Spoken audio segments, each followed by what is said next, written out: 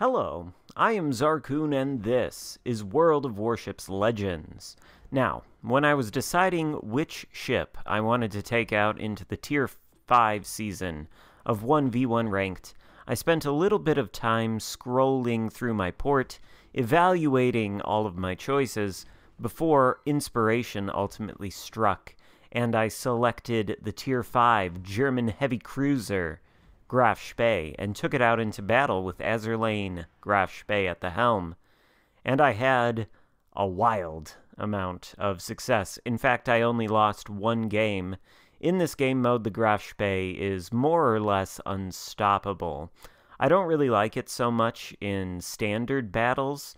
There's a lot more to deal with in those, and while the Graf Spee is a very unique, heavily armored and heavily armed cruiser, it can't really stand toe-to-toe with battleships directly.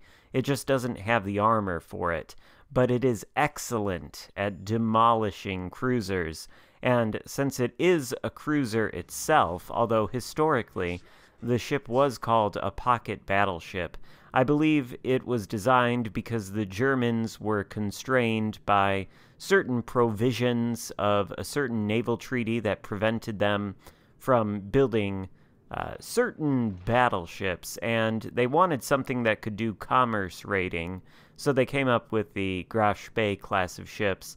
And as a result, these ships, which are, I suppose you could say, heavy cruisers, they're very fast heavy cruisers, but they're somewhere between cruiser and battleship, given that they have battleship-sized guns. These are the same sized guns as those found on the Tier 6 German battleship Scharnhorst. So, they sit in a strange place at Tier 5, or this ship, rather, sits in a strange place at Tier 5. I don't think it's particularly great in the standard battles, as I said, but in scenarios like this, where you can ensure that you're fighting other cruisers, well, just ask that London how that felt. He spent the rest of the game sort of running away from me, because ultimately there's really nothing he can do, and then he got caught, and then he got sunk.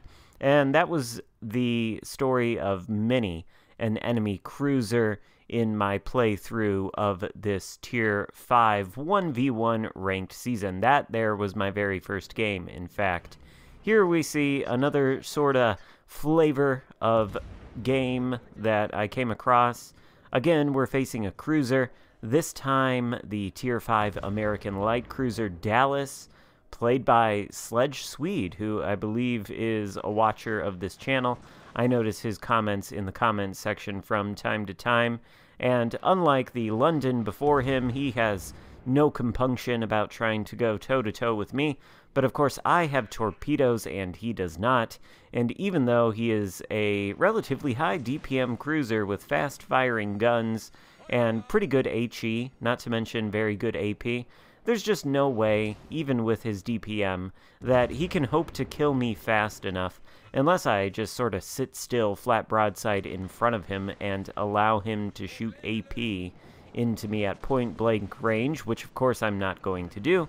Instead, I'm going to close the distance on him, and I'm just going to continue shooting until I can get close enough to where maybe I can get my torpedoes to connect with his hull. Notice there, by the way, that I believe I'm overmatching his bow armor with the Graf Spee's guns.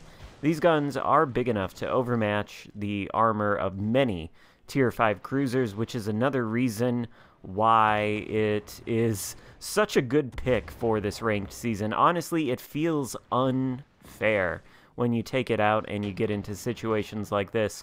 What was poor Sledge Swede here supposed to do? I mean, honestly, aside from ram me, and I don't think that exactly would have won him the game. In fact, are we going to get the close quarters expert on him? Nah, we're just going to take him out with our guns and finish the game. Probably end his suffering there. I apologize, good sir.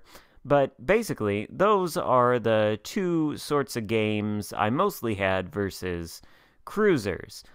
But this 1v1 ranked format does allow you to be matched up against ships of a different class, including destroyers and battleships. So here we see an enemy destroyer, the Mahan, And the Graf Spee in situations like this, 1v1 versus a destroyer, similarly unstoppable. It's got the excellent German sonar with an incredible ship spotting range that I think is over 5 kilometers and maybe even approaches 6 kilometers. It might not be quite that good, but you can certainly see destroyers from far away. It's also got secondaries. You could never accuse them of being accurate, but if you're close enough, sometimes they will hit the destroyer, and if they do, they'll probably deal some damage. They might even start a fire or things like that. And, you know, if the destroyer wants to post in front of you, sitting inside of his smoke screen, you can simply turn on your sonar, keep him spotted. He really can't see you through the smoke screen unless you shoot your guns, so you can let your secondaries do the talking. And as the old adage always goes, smoke screens are torpedo magnets, something this Mayhem will surely remember after that. Then, of course, what happens when you take out the Graf Spee and you find yourself facing another Graf Spee? Well, remember how I said earlier in this video two different things. Number one, that the Graf Spee is a heavily armored cruiser, but it's not all that heavily armored. It can't really go toe-to-toe with battleships, and it can certainly take chunks out of itself with its own armor-piercing guns, especially if it gives broadside to itself there. Let's see what this salvo does to this guy. Actually, he's turning in, so he was able to mitigate that damage. Good for him. But anyway, you do want to be firing the armor-piercing with the Graf Spee against other cruisers, or, for the most part, probably battleships. You don't really want to be firing HE, and you're going to notice that this enemy Graf Spee is going to fire HE at me for every single salvo he launches during this game. He's also going to be launching torpedoes at me, but again, we have the sonar, so we're able to turn that on to give ourselves advanced warning. Another great thing about the Graf Spee in this ranked season, by the way, is that you can get it with 3 repair parties, and very few other cruisers at Tier 5 actually have repair parties. The only 2 that readily come to mind are the 2 British cruisers, the light one and the heavy one, which would be the Leander and the... What's the heavy British cruiser's name? Its name escapes me. I suppose the London also has a repair party too. At least I think it does, although that's the premium Tier 5 British heavy cruiser. The Devonshire, that's it. That's the tech tree British heavy cruiser. F in the comments section for my inability to remember that, and F in the comments section for this Graf Spee, who... honestly, he must be a newer, not very experienced player in competitive settings. Top tip for you is just don't give broadside to ships that can smack your citadel. With their armor piercing, it will end in disaster. And now this poor Graf Spee has turned in. We've taken out one of his guns. We're going to try to put this island between ourselves and him. The sonar is about to run out, but that's okay. If we can get the Graf Spee to push into us, then it means he's going to have a much harder time launching any torpedoes at us, which means we won't have to worry about them so much. And if he comes around this corner broadside, well, he's probably dead. There's a 5k chunk he is turning away desperately. Certainly he's launched his torpedoes. They should be coming any second. So we're going to make a course shift here, I think, any moment. Going to send torpedoes out ourselves. Maybe we're not going to make a course shift. We're not even really worried about his torpedoes at all. He's turning broadside again. Is that the kill? No. This guy is a little bit elusive, but you get the gist. If you're going to take out the Graf Spee, you should almost treat it like a battleship in a sense. AP is going to almost always be your best friend in fights against literally any other cruiser you're likely to face in this 1v1 Tier 5 ranked season, including the Graf Spee itself. And don't worry, we'll have a rematch with the Graf Spee in a moment, and I'll show you the only game that I lost this season. Now, it's a stroke of luck, I suppose, that when I came across this California, he went AFK, because I do think he could have given me a run for his money, and I'm really not sure what happened with this guy. I assume he lost connection because, well, he certainly didn't quit intentionally, right? He had every advantage against a Graf Spee, but AFK, stationary, the Graf Spee has a lot of firepower. There's an illustration of just what its guns and its torpedoes can do. So if you do find yourself in a battle against a battleship who is not AFK, this ship could definitely win against it. It's just going to have to rely on its maneuverability and using island cover and the like to shield itself from taking too much direct fire from battleship guns, which it can't really stand up to.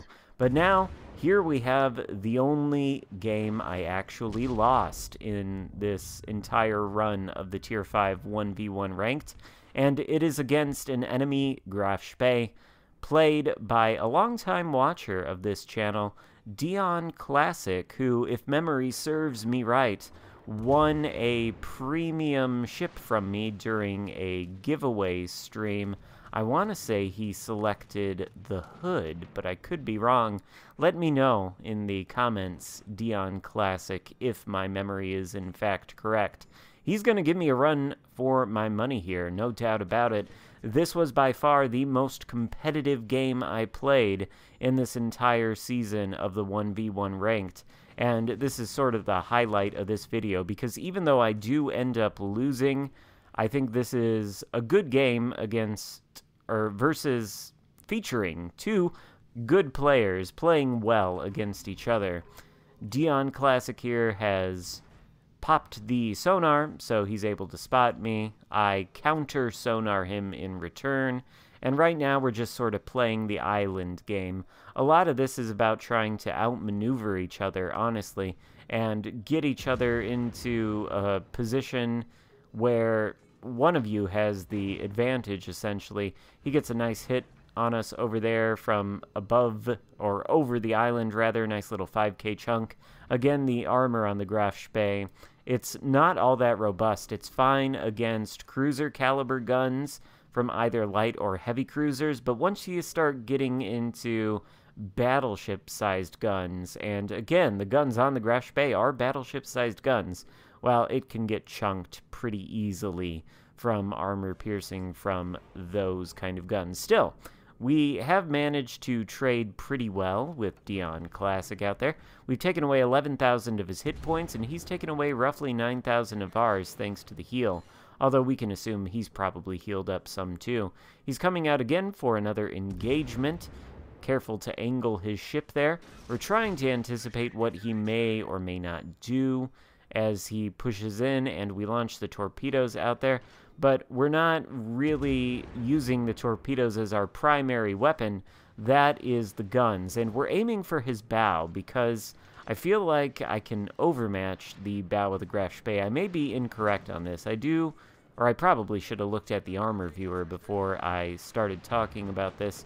But now that he's giving us broadside, we still have our sonar running. We can see those torpedoes. We should be able to dodge them well. And remember how I talked about trying to outmaneuver your opponent. That is essentially what it comes down to in Graf Spee versus Graf Spee fights like this, when the combatants are both engaged and actually trying to do their best to win. So we've been able to dodge his torpedoes. We're not going to dodge this second set. He is going to catch us on the nose. And ultimately, I think this might contribute heavily to our downfall here. You see, we've popped the heel, but now Dion Classic is compromised. He's beached himself on an island. He has no maneuverability. He's expended his torpedoes. So we have every advantage coming into this last sequence here, aside from the fact that we don't have a lot of hit points left, and we really want to finish him off.